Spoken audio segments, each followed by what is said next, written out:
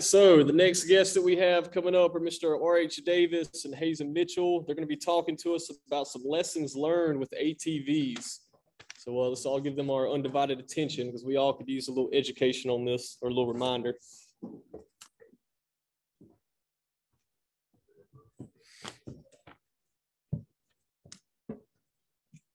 Good morning. So I'm R.H. Davis. I'm a land manager with the St. Johns River Water Management District. And I'm talking to you this morning about some things that have occurred with us over the years with dealing with ATVs and their use on prescribed fire, and kind of how that altered and kind of changed the direction and our outlook in the program. Starting out, we kind of look at kind of roughly some kind of safety metrics just to kind of give you an idea of kind of where we are as a program.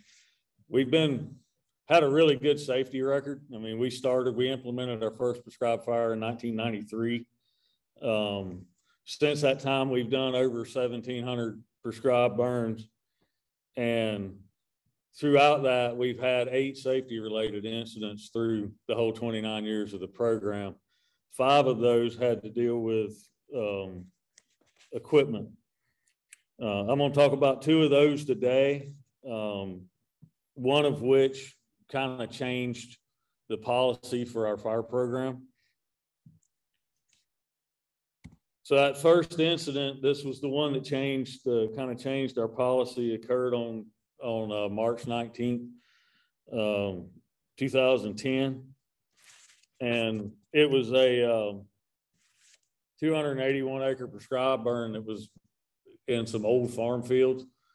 And it was kind of one of those deals where you kind of had a kind of busy paved road to the north, and then there was a private airport adjacent to it on the west. So we were trying to get it done as quick as we could to minimize any impacts to that airport. It didn't have a lot of traffic coming out of it, but there was 15, 20 planes taking off and landing out of there every day.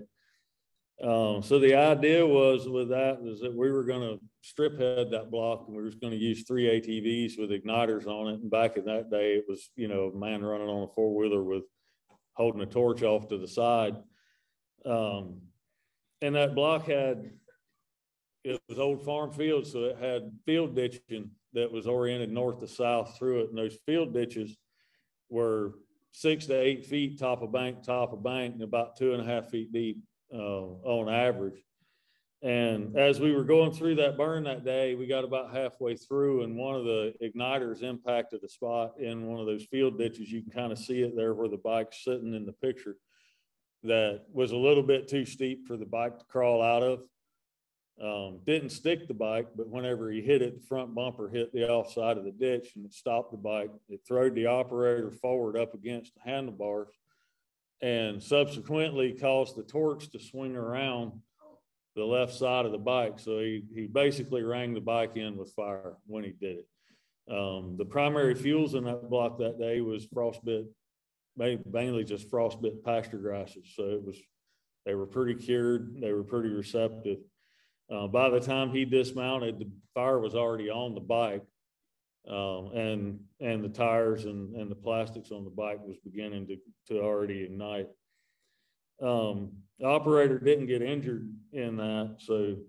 But kind of what we learned from that deal was, and this was, I didn't mention earlier, I have the honor of being the manager that's had both of these incidents with these ATVs happen in my work unit. So,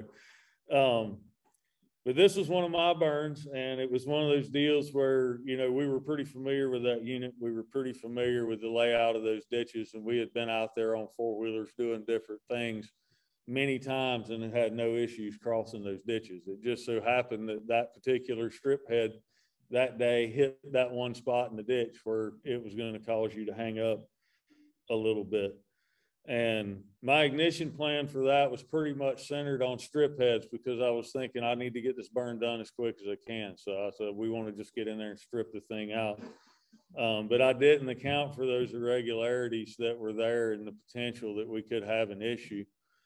And that kind of put my crew at a higher risk. And, you know, in hindsight, looking back at it after we've kind of had time, we had time to reflect on it. We could have approached that differently. We could have flanked that fire with multiple flanks interior, and we could have pulled fire up through that thing parallel with those ditches, and we'd have never had to worry about crossing them the whole day. Could have still accomplished our burn and met the objectives that we needed to meet with the burn, and got it done efficiently and quickly. And honestly, you know, when you get that call on that, you know, you've had something like that, and that you've got a piece of equipment that's been burned over, kind of gets your attention. And this, you know, this was the one that changed our policy, and it changed my outlook on how I would go forward with planning burns in the future. The second incident occurred this year in February. This one was a little different. And this bike had been used all day, had been getting run on roads and levees around the perimeter of the burn, and on mineral soil fire lines for the entirety of the burn. A couple key things with this is that the operator filled that bike up with a fuel can just before we had briefing that morning. And after talking with him about it, he filled that thing with every drop of fuel that you could put in it. I mean, he put gas all the way to the top of the filler neck on it. And but you would think as we went through the course of the day, you know, the incident with the ATV happened about 4 hours into the burn. We were getting pretty close to wrapping up for the day. The operator had finished firing a section out, a little pocket in the corner of the burn. He had walked up in there and fired it out, and he'd walked back out and was just kind of sitting on the bike. He had the motor off, but he had the key cycled on. I don't know, you know, our guys over the years, when we first started getting into these water-cooled bikes, they'd start running a little warm with you. The cooling systems wouldn't really keep up on them. They'd start running a little warm with you, so you'd leave the key on, you'd cycle the key on, let the fan run a cooling cycle, kind of help cool it down. Well, he was doing that with this particular bike, was sitting there with the motor off and the key was on, and something caught his eye. He looked down, and between the rear fender well on the right side and the rear wheel, he noticed a spray of fuel coming out from the side of the bike. That spray of fuel shot out about 6 to 8 feet away from the bike and hit a burning log on the edge of the fire line. And then the fire traveled back up the spray of fuel and hit the bike. And then he switched the key off, jumped off the bike, tried to use the water tank on the bike to kind of knock it down. That was kind of worked for a minute, but then he realized that fuel spray wasn't going to stop. So at that point, he just cut the straps and pulled the equipment off the bike and walked away from it. Basically, this was just kind of one of them freak things. I mean, we were operating, and as we go into summary here in a little bit, I'll kind of go through how our policy changed over the years. But we were operating within the rules of what we needed to, and sometimes you can try to do everything right. Sometimes you're still going to get a bad result. And that was kind of what happened here. So in this one, you know, you kind of, the one thing that kind of come back to me, and I don't know, it just seems like any more fuel. I don't know if y'all witnessed it or not, but to me, it seems like fuel reacts different these days than what it used to. There's a lot of stuff. If you start, you know, I do our RT130 classes. I kind of piece those together and doing the research this year. There's a lot of information out there about fuel geysering, things like that. In essence, that's kind of what we had happen here. You would think after 3 to 4 hours of operation of that bike, we probably developed enough airspace in that fuel tank to handle expansion, but we can't really say. For whatever reason, maybe when the key was cycled on, it's got an electric fuel pump. Maybe that thing didn't cut out whenever it reached pressure or whatever. The vent system maybe wasn't working correctly. But for whatever reason, it overpressurized. The way that vent system was designed on that particular bike, there was some type of a split or a pinhole in the vent tube that allowed the fuel to come out the side of the bike. If the vent tube would have been together the way it should have been, fuel would have been going straight down under the bike between the rear wheels. So I guess the take home from this is just kind of, you know, respect that fill level, which when you crowd that and you don't leave proper airspace in there, you're asking for a potential to get overpressurization in there with heat and things going on throughout the day. Inspect your equipment. We do regular inspections. All of that equipment gets some, you know, at least 1 PM a year, if not multiple PMs a year. But regularly inspect your equipment. You know, if we'd have picked up that split and that vent line, you know, that fuel would have been shooting straight down on the ground instead out on the side of the bike. And final thing with that is expect the unexpected. If there's one thing I've come to learn in almost 30 years of being in this kind of work and working in the woods, the unexpected is going to happen when you least expect it. So in summary here, to kind of wrap things up, that 2010 incident. So prior to that 2010 incident, we used ATVs almost exclusively to do a lot of our interior ignition. And I can honestly say, you know, reflecting back on it now, we put those machines in places that we probably had no business putting them. And you get this kind of a sense of confidence, I guess you would say, because you got that, you know, you got that thing with a motor on it. And, you know, if something goes bad, I can get out of there pretty quick, whatever. But you don't think a lot about that, you know, that deep spot in that ditch, that gopher hole that might cave in, that stump that you can't see, that cluster of palmetto roots just a little bit too high, that high centers it. So after that 2010 incident, that day, our policy was changed that we would no longer use those bikes interior.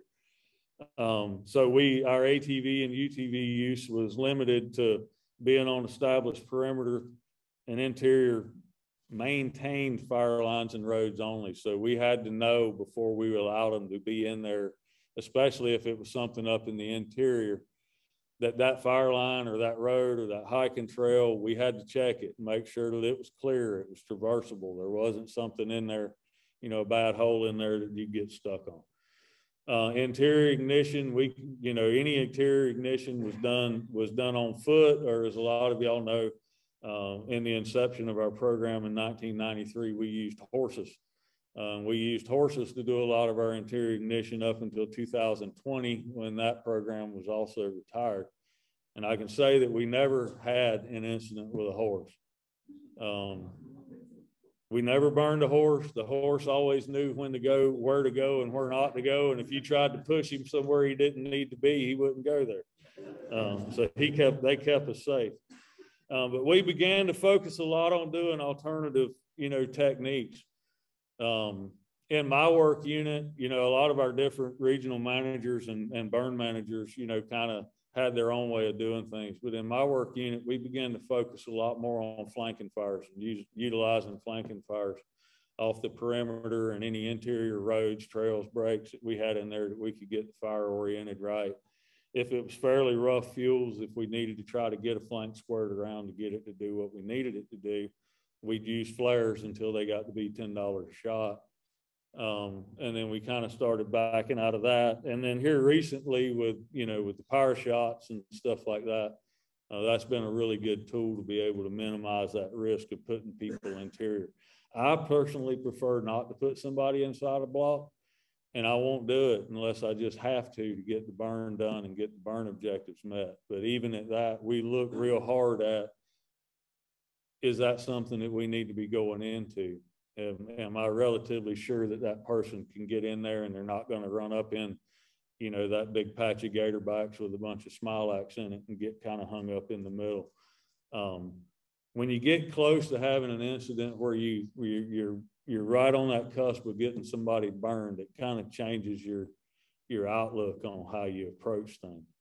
And then wrapping up for my part of this here, can you use an ATV effectively, safely to do interior ignition? Absolutely. But us for an agency, we determined that that risk was not worth the reward. There was other ways to do it, and that kind of put us in that position to figure that out. And I think we've become pretty effective, you know, at using these other methods. And honestly, at this point, I don't miss them as far as using them interior. But I think you need to give consideration when you're looking at it. Pay attention to the fuel types, know your block, kind of know what your hazards are, and be sure that you're paying attention to ensure that your crews are going to be able to be safe when they're in there doing it. And just weigh the risk against the reward. If you don't think it's really worth it, don't put them in there. And with that, I'm going to turn it over to Hazen, and he's going to talk to you about his program, where they've kind of had some similar experiences as we did, but they've kind of went a different route.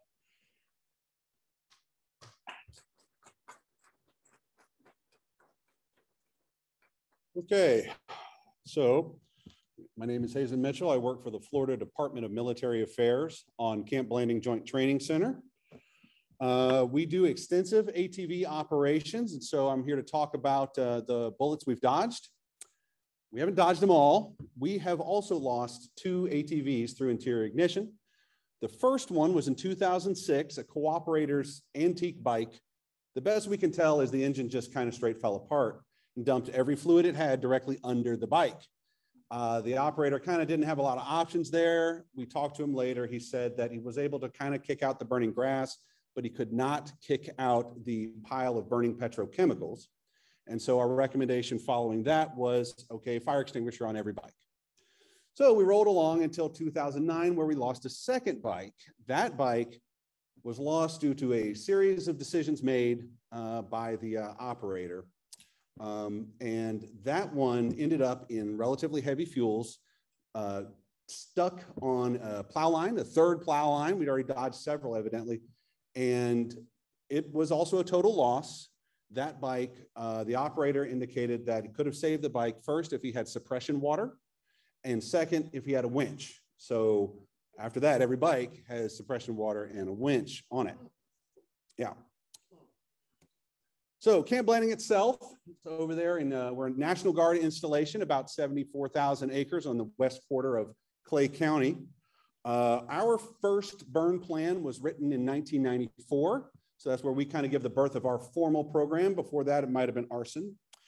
So in 1998, so just a few years later, we got 2 ATVs. For perspective, it wasn't until 2000 we got our first Type 6 engine. So that tells you how foundational those ATVs are to our program. They've kind of always been there. Camp Blanding experiences about 150 fire events a year. 2/3 of those are typically wildfires, and the remaining 40 to 50 are prescribed burns. And a lot of that is on the back of our ATVs. So this is a typical Camp Blanding ATV bike. This bike is assigned to the fire program. She doesn't do anything else. So we typically aim for about a 450 cc bike, maybe 500, but no bigger. What we've learned is that bigger does not equal better. The larger bikes have no additional carrying capacity on the front or rear racks on any of them that I've ever seen on state contract. They're all the same, so you don't get extra oomph carrying that bike. What you do get is extra top speed and extra acceleration, which when you see one of these things with a 10-gallon water tank top itself onto its rear, that's too much. And every severe injury that I've seen anecdotally in this business from ATV is somebody driving it quickly on a road. Our program has no need for a bike that can go 75 miles an hour. That is unnecessary. Our top speed inside a block is usually 3 to 5. So we try to get what the industry considers a manual transmission bike. We feel that the ability to get in first and keep it in first is a lot more useful than the ability to not have to hook your toe underneath that annoying thing and wear your feet out all day. You want to be able to stick it low and get out of the mud, get over something. Because unlike, well, I mean, I respect RH's program immensely. It's a fantastic program, but we do use these bikes inside. Our losses change our tactics, but not our strategy. Our overall policy of using bikes hasn't changed, but we sure changed how we apply them to these fire business. So every bike, you can't see it, of course, has a skid plate underneath it. Those are commercially available sometimes. It's really nice if you have a fabricator on staff that can put one together out of aluminum. The skid plate underneath protects a lot of the, important stuff and can help keep you from getting high centered on something, maybe keep a harpoon from going up between the wheels and the other important stuff. Maybe we feel like there's no reason not to get one. You have to buy them sometimes, they're pricey, but hey, maybe you can keep the bike alive another day.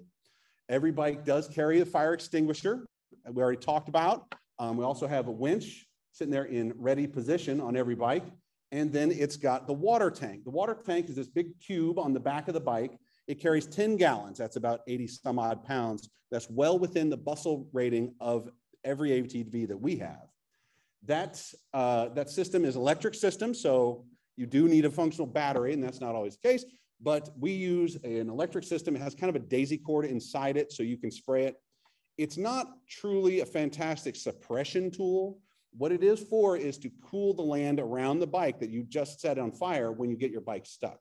Though, like everything else, you expand it with use, and we use them for pre-suppression. We use it for mop up. It's great to go inside to put out a burning cat face on an ancient relic tree that you'd rather not have fall to the ground.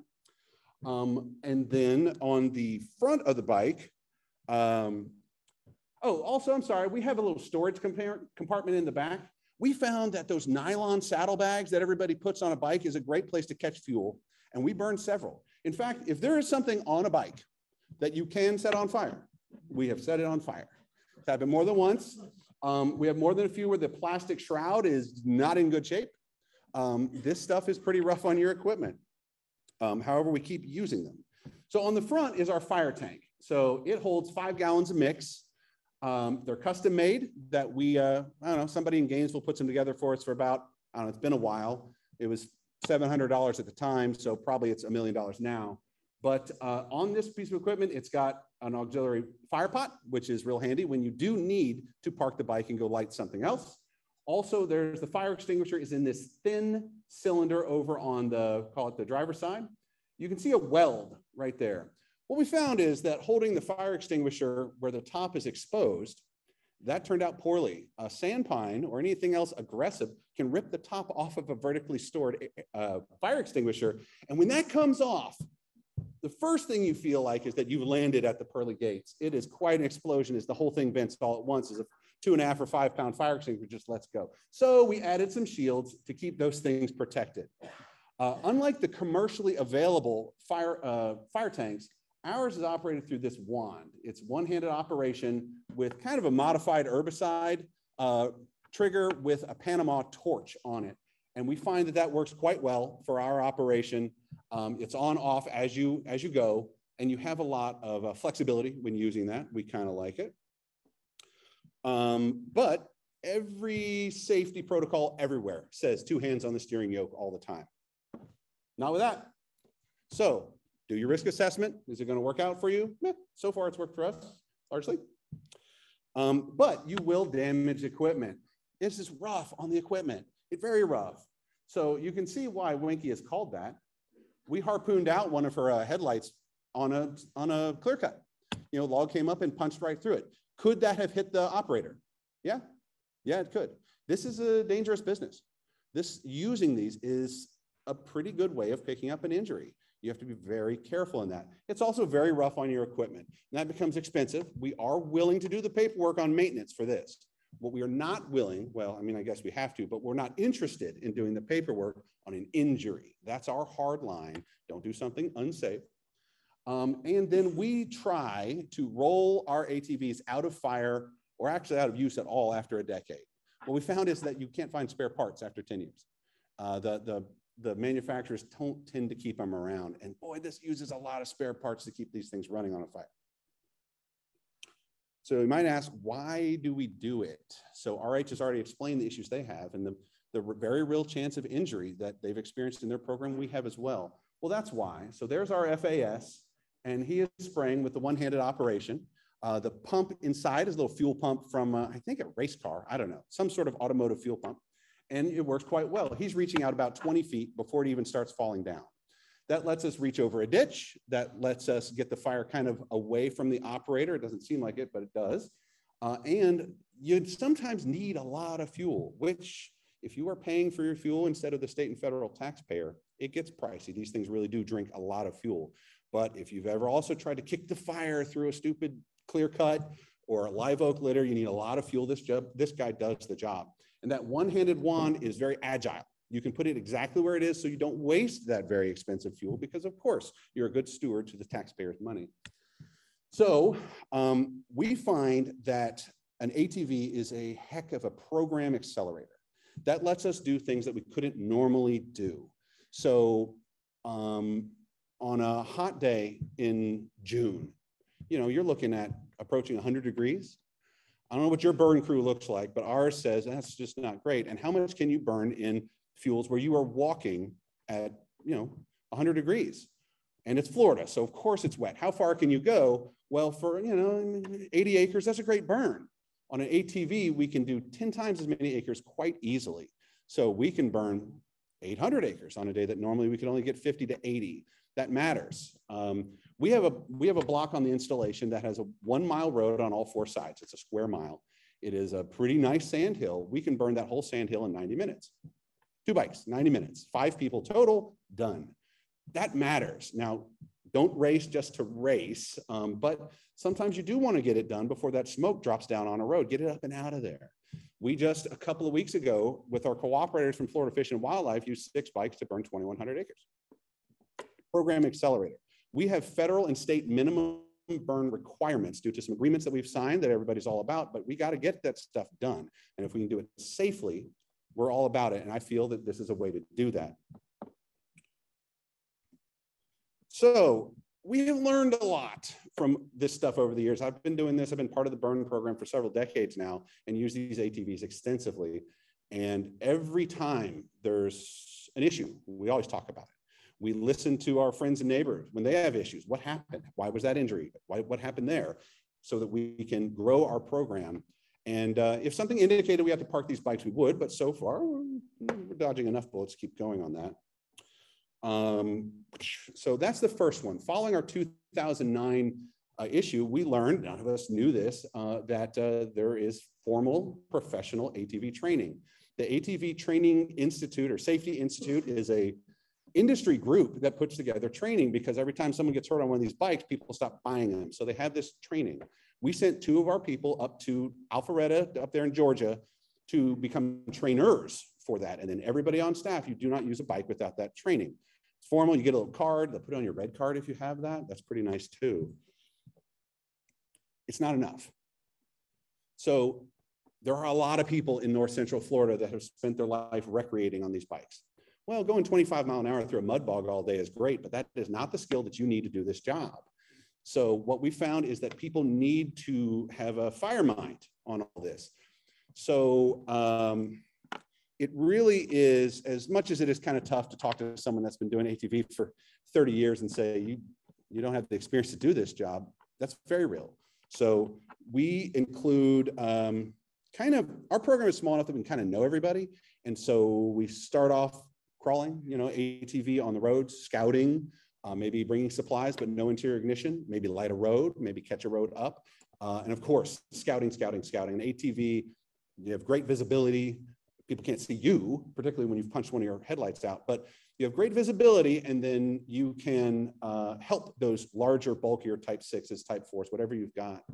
But once a person has developed some fire experience, understanding fuel types, understanding that the ATV operator has full authority to override the ignition plan on a burn. On Camp Blanding, they can absolutely do that because they're the ones looking at what's about to flip their bike or get their bike stuck. The burn boss is maybe not anywhere nearby, or the firing boss, so they have the authority to do that. However, they need to understand enough to say, this is the right decision for what I can do. We'll change this ignition pattern. However, we will still achieve objectives. You come across a massive palmetto clump, what do? Light it, don't light it, try to go straight through it. No, don't do that. You have to understand enough about fire behavior and fuel types so that you make the right call when you say, okay, I need to stop doing a strip and I need to switch over to some dots. And you have the authority to do that as an ATV operator, but that comes with time. And the biggest one on almost everything is size up. You need to be able to do a size up, a constant size up again and again and again, whatever term you use for keep your head on a swivel, maintain situational awareness. Using a bike inside a block You're only going maybe 3 miles an hour, but that is very fast.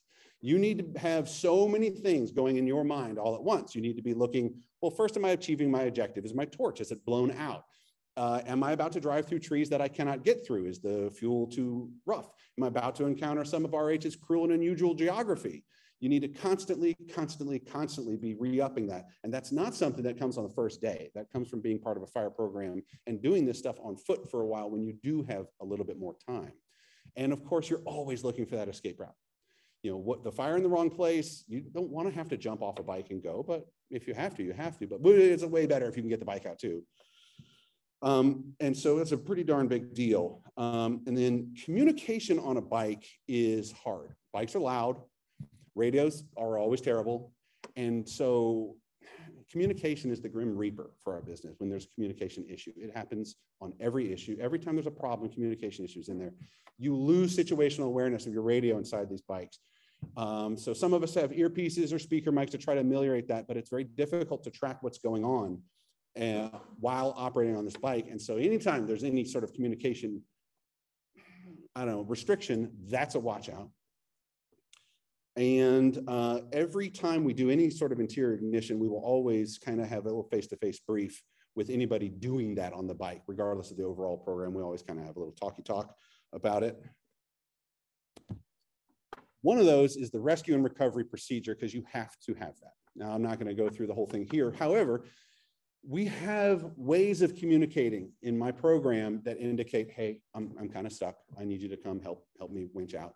And this is urgent. This bike is going to burn if you don't get here right now, and somebody's hurt. Now, that has not happened, but we always have that in the back of our mind. You could have a mayday. So there is, everybody we work with, we have a way of communicating these issues very quickly, because radios are constant problems and you need to stay off the radio as much as you can. You need to get that meaning across in 2 or 3 syllables if you can. So my burn partner knows, I've heard this, I need to make my way there. I've heard this, I need to get there right now. And everybody else in our burn program knows if there is a mobile asset inside the block that is no longer mobile, stay off the radio unless you have your own legitimate emergency. Everybody understands that. You don't need to be updated if you're the burn boss. Let them figure it out, get that bike clear, get the fire away, howsoever. Those are clear procedures, and you need to be able to just communicate that effectively, quickly, get the job done, get the bike unstuck, and then update the burn boss or everybody else. Also, our burn program, whenever you hear a bike stuck, everybody kind of starts to pre-position as long as they stick with their main mission, no freelancing. However, if you can get into like, well, maybe they might need, I'll start moving that way. Or, yeah, let's maybe ease over towards the dozer. You know, we have one, so it's right there. You know, those are all part of the program to kind of, you know, move this, get things ready, because this might get worse and worse. This stuff can go very bad very quickly. Know your equipment. So I've been operating Winky for a long time, and I know exactly how wide that bike is. And I can look at the trees pretty well, and I say, I cannot get through those trees. I can say, okay, 2-inch laurel oak, probably. 2-inch turkey oak, yeah, I can get right over that and break it off. 2-inch live oak, no. So being familiar with that, and also every one of them has its quirks. Like, we almost have assigned bikes at this point because I know Winky's quirks. My partner knows another one that go that way. And that is a pretty big deal, having a burn partner. That's always been an issue. We can't have it as a policy. It's a BMP, 2 bikes in the block at the same time, though that's more, more coordination is more cooperation and more opportunity to have a communication issue. But we try to have 2. So, you know, she's nearby, so you can come help me if I get stuck, which happens. The pre-flight check, every bike gets one of those, you know, before you go. It doesn't matter who brought it to the fire. It doesn't matter how you used it yesterday. You go everything on the bike. That, you know, does it have drive fuel? Does it have fighting fuel? Is the water working? Is the pump working? Are any hoses cracked?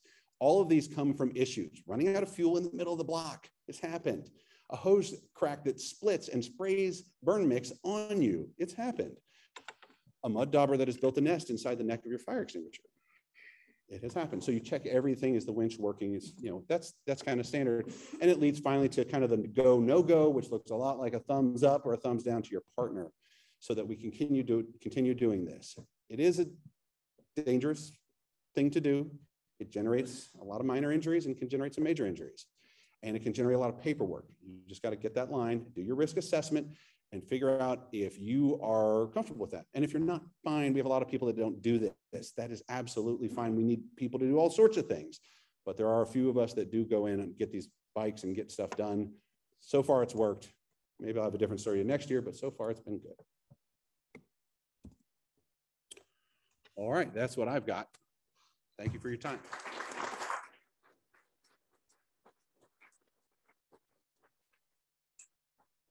Questions? Have y'all explored the electric, like about 8 or 10 years ago, I got on somebody's property, they had a bad buggy electric, small mountain, all over the trails, and it's pretty impressive. You say that you had an electric ATV or more of a UTV? It was more a UTV. I don't have any experience. RH, you dealt with those. We use UTVs all the time, but not for ignition. We have our setup as kind of skinny type 7s. But I haven't used the electric bikes or electric machines. It's still the same, you know, diesel choke machines. Sir? Yeah, do you use non-ethanol gasoline in your ATVs? For driving? So the question was whether we use non-ethanol. We do, because we have our own fuel on the installation. I don't know, everybody here has a horror story about ethanol chewing stuff up, right? So we try everything that you can do to minimize a fail. We do that, or we try to. So I don't know, marine gas if you can. Was it like 20% more expensive? I mean, but a bike is 10 grand, so. Sir? All right, I was wondering why y'all discontinued the horse program. Well, the horses belong to one of our employees. He and his wife raised every one of them, trained every one of them, and he retired in 2020, and the program retired with him. We'd love to still have them if we could. Great. For Hazen, what kind of helmet or head protection do you require? Can you incorporate communication into that? Okay, so interior ignition and line stuff. Oh, sorry, the question was regarding safety headgear. So we use standard fire helmets inside the block. You're going 3 miles an hour, ideally. The installation has a policy that if you're on the road going anywhere, you're going to have a crash helmet. And those entities that have ATVs on the installation that are not us definitely use those. We trailer our bikes to the fire. We don't drive them over the roads. We use them either interior or on the line scouting. If you're scouting at 50 miles an hour, you're not scouting. So we have a kind of a rider with our state safety officer to stick with our fire helmets.